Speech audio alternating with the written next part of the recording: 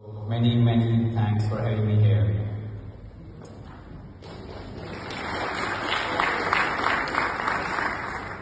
So, I'm a doctor, I'm a surgeon, and we do the mending and stitching of human body.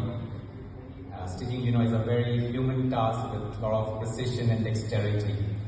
Can you imagine that this stitching has already been conducted by an autonomous robotic arm by judging all the depth and all the movement and all the curvature without any human intervention? It's amazing, isn't it?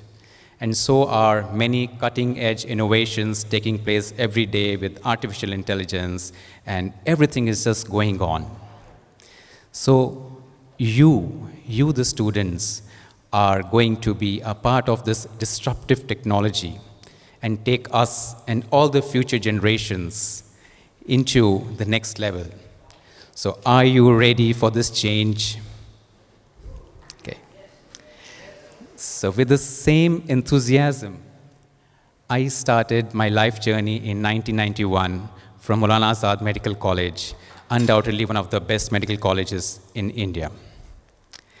My background is from a very ordinary household, my father being our main source of inspiration as he self-raised the entire family after partition.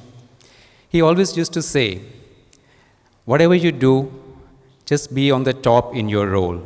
And so be it. I was amongst the toppers throughout my entire schooling. But now, I was brushing shoulders with the best students, the most talented, the cream de la cream in the campus of MAMC, as we call it. And to be honest with you, my dear friends, my dear students, I couldn't really win any friends over there. Friends are so important to hang out, to share your ups and downs, to just crazily burst into laughter, just to take out your blues, to bunk classes, to secretly see movies, check on the girls in the class. Yeah? So seniors are so important because they are your roadmap to the cryptic ways of the college life. And let me share a secret with you. Near the exams, they are very versatile in marking your book so that you can pass. You have to go through big volumes and all. So I couldn't get any of that. I was almost rejected. I was just me and myself. Somehow I managed to crawl through the rigorous and the most strictest form of training that a doctor must undergo to become a caregiver. And life just progressed like that. And even God gave me a beautiful opportunity to work in the best hospitals of Delhi. But even there, I couldn't really mingle and enjoy life. One day, when I was going to our religious place, Gurudwara, I heard some prayers being recited.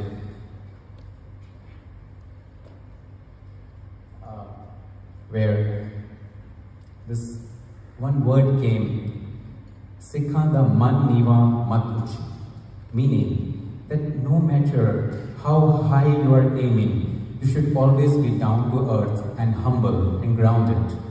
I realized that whereas I was blaming everyone else for being very mean and very opportunist, the problem was with me.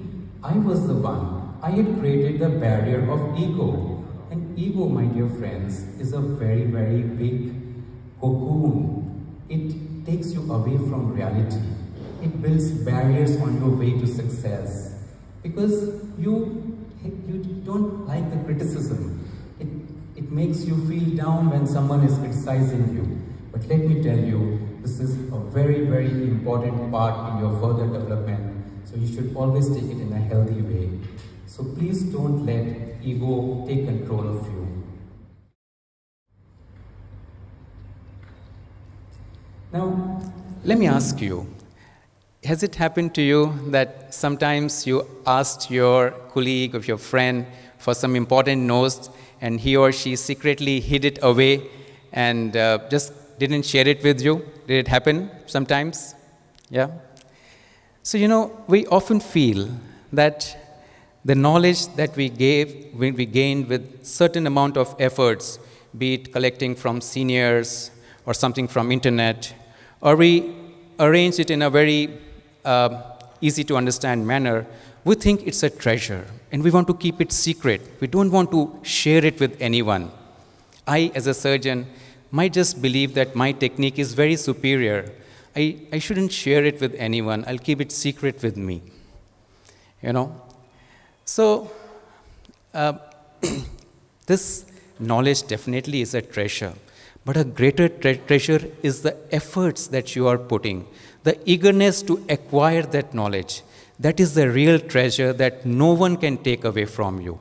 It is this intrinsic desire and the drive to gain that knowledge will keep you ahead of others.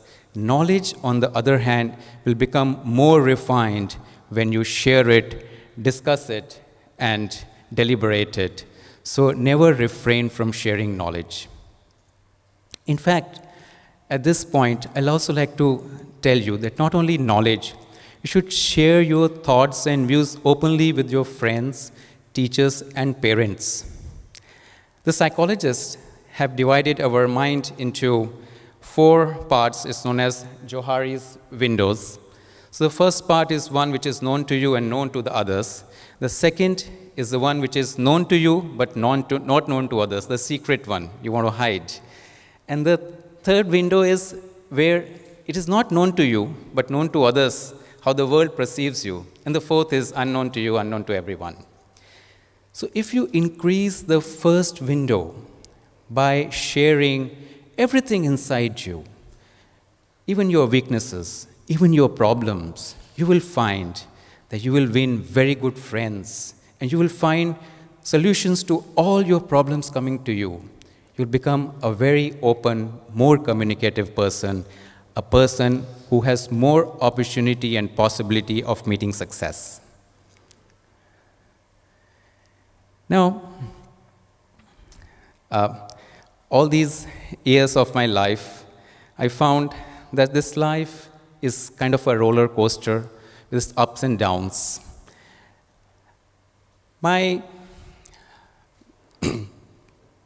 With ups and downs. And life is always not remain the same. Sometimes it will give you challenges, and other times it will be a very, very easy walk for me. Now, what do you do? What do you do when you face these challenges? How do you manage these low times in your life when you're not having good appreciation coming to you? I had a rough patch in the road of my life lasting almost 20 to 25 years when I was no one, no identity. And still I managed to get this prestigious fellowship from the Royal College of Surgeons of Edinburgh, from the American College of Surgeons.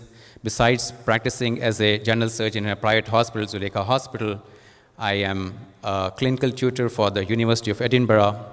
I'm also the adjunct professor for the University of Sharjah. My surgical videos are there on the website of the American College of Surgeons, and I get students from all over the Gulf when I'm teaching courses in the Sharjah Surgical Institute.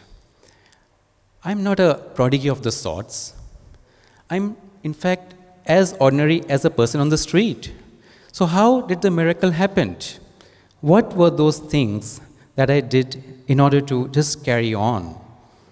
When life pushed me down, I did not choose to escape or take an easier route.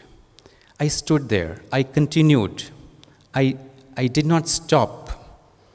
Endurance, my dear friends, is the one thing which no one can stop you from practicing. Whenever people around you, you might find them smarter than you, faster than you, but you are born with the inherent capability of hard work, of continuing to walk that extra mile, and no one can stop you from doing that.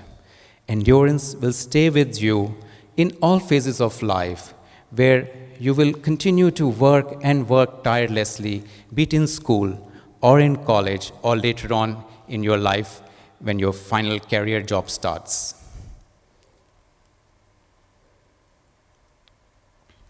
So, to sum it all, in order to not fail in life, shed ego, shed the inhibition of being secretive, share openly.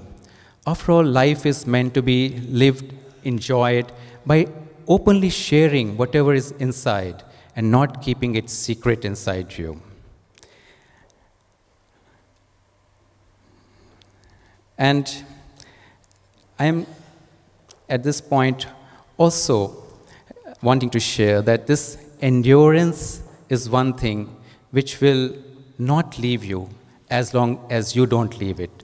So continue to work tirelessly. If your friends are working 8 hours, studying 8 hours, you study 10 hours. If they are working out for 20 minutes, you work for 25 minutes. Don't let it go. Also, at this juncture, I am reminded to share one more thing which my mother used to tell me, that never do anything which you feel ashamed of sharing openly. And I put it in the reverse manner.